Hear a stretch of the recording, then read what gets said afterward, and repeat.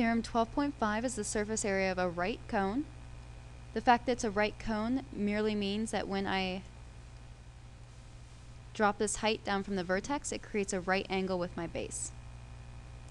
And that it's in the center of this circle. But let's look at this. So we have the right area, or we have the surface area of a right cone. To do that, we recognize that the net of this cone is our circular base, and then we take the lateral area, and that creates this circle sector.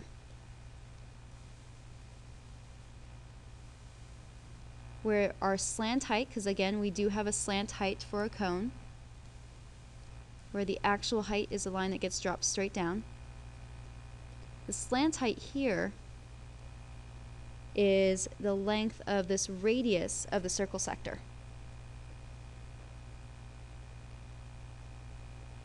Furthermore, the arc of our circle sector is the circumference of the red circle. So it's the same as 2 pi r, where r is the radius of our base. I know that was a lot of geometry to kind of pull out of this 3D figure, but it's important to recognize this. So what we end up getting then is our surface area will be the area of the base, so this red area, that's part of it. So surface area equals base, where B is the area of the base, plus the area of this blue circle sector. And to find that, that's going to be, actually this circle sector area is a little tricky to find, so I'm going to show you how to find this over here. Okay, we have our circle sector, which has a radius L, and its arc length is equal to 2 pi r, where r, now you gotta be really careful about this r is the radius of the base. We can set up a proportion. We know the area of the circle sector to the area of the entire circle, which is a circle if we were to continue our arc, must be equal to the arc length of the circle sector to the circumference of the entire circle. Let's see.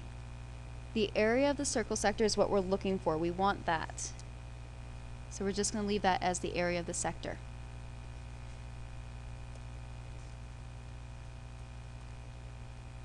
The area of this entire circle, the blue circle, is pi L squared. So pi times the slant height squared. This is going to equal our arc length, 2 pi r, to our circumference, which is 2 pi L. The 2 pi's cancel, leaving me with just RL. And now I can solve for the area of the sector, which will be R times L, or sorry, R over L times pi L squared. One of the L's cancel, leaving us with just pi RL.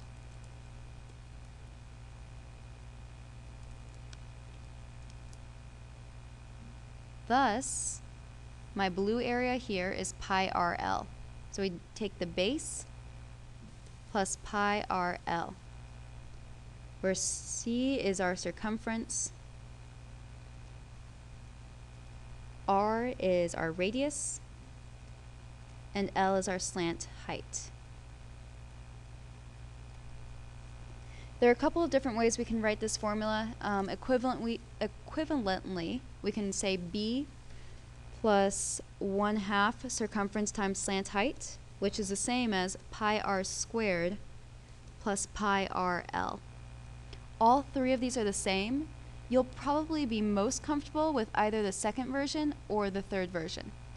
Whichever one you're most comfortable with, stick with that and just use that from now on. And now we can move into an example.